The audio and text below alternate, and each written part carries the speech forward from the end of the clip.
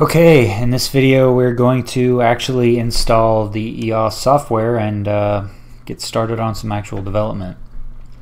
I'm here at the official developers.eos.io website. This is provided by Block 1. The support engineers at Block 1 and put this all together.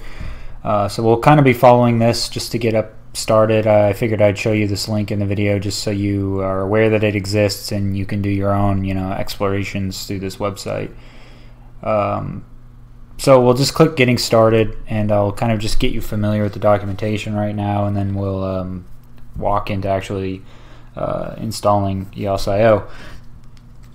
So here they have this brief overview, and they kind of show you the three main parts associated with EOSIO. There's Cleos, there's KiosD, and then NodeEos. I've heard these all pronounced a bunch of different ways, and I'm sure I'll pronounce them a bunch of different ways myself. So what you typically do when working with EOS is you'll spin up NodeEos. It'll start producing blocks. You'll do it locally to start with, right? This is similar to the Truffle suite in Ethereum as well. You'll do like test RPC, and then eventually you'll do, on the test net, you'll actually run your code, and then you'll go on the main net eventually. So NodeEos is kind of a similar to test RPC in that case. And then Cleos is the CLI you'll use to interact with NodeEos, and then also KiosD. KiosD is going to hold all your wallets, your names, your private keys, all that stuff. This is local, so it doesn't get touched by NodeEos. That way a hacker can't somehow manage to get your keys. So this is like a local daemon, which is why it has D at the end of it. All it does essentially is it holds your wallet data, and then you'll use Cleos to actually sign transactions with this wallet data here in KiosD. We'll dive into this in much more detail later, but this is just a brief overview of this is what EOSIO is in a nutshell. They tell you what's next is to use the Docker Quickstart, and Docker is good. It's very, very quick. You can get up and running and start producing blocks immediately, but it doesn't give you quite the same control over your setup locally when you're developing. Another thing I want to do is go through setting up an IDE, because that seems to be asked quite frequently in the Telegram. I'm sure you can do that with Docker. I'm sure that's relatively easy, but in my opinion, it's much easier to do that locally. So I'm going to actually go through and do the installation. Word of warning, I'm sure some of you who are already developing on EOS are already well aware of this. It takes a long time to build the code, so I'm going to show you the commands and then cut the video. That way we're not sitting here for hours. It also takes a long time to run the test as well. So I'm not going to go through the Docker Quick Start. Instead, what I'm going to do is I'm going to click here on Build Options, getting the code. And then we should be able to follow these commands right here to actually get the code.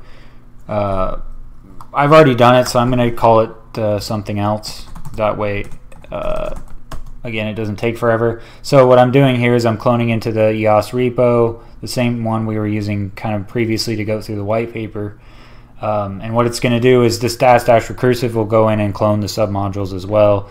They make a little note here that hey, if you forget to pass recursive and you just clone and something bad happens, or you get some sort of weird error, you can always do this later, get the submodules that way.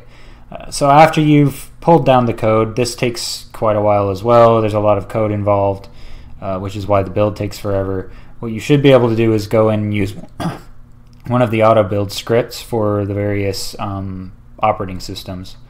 I might actually just kill this and skip it, just because I've built it already, so I can kind of show you what it's going to look like after the submodules are finished. So if I go into auto build script, you'll see there's a simple build script, and you just need to go into the EOS directory wherever you clone it. In my case, I would have cloned it into EOS video directory. I would cd into that, and then run this EOSIO_build.sh, which is here. Actually, you know what? I'll cut this out and I'll do a fresh install from start. How does that sound? Okay, so I finished populating the submodules. I cut all that part out of the video, and now if we go into EOSIO video, we'll see this EOSIO build script, just like they say in the documentation, and you'll simply run that. I think it asks you one small question. Oh, if you're missing dependencies, it will ask you if you want to install those dependencies. In my case, I've already done this, so I already installed all the dependencies. Again, this takes a long time, so don't be alarmed if your build takes a couple hours. I'm just going to skip this and just go right into my pre-built directory that already exists. So we'll start from there in the next video. See you then.